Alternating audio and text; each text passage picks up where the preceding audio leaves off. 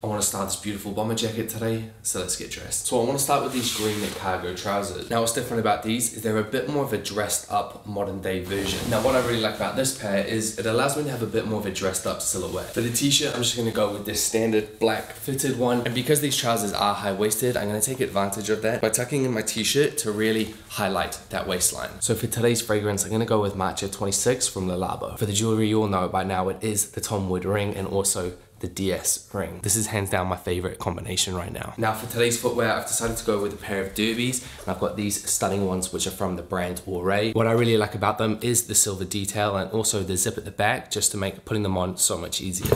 The other great thing about these shoes is that they are super comfortable. So this is the base of the outfit and how I'll kind of look when I'm indoors, but we can't forget that stunning jacket. So this is the Dries Van Noten bomber jacket from Autumn Winter 21. The color of this jacket is insane and I loved the crinkled details. And that's today's outfit.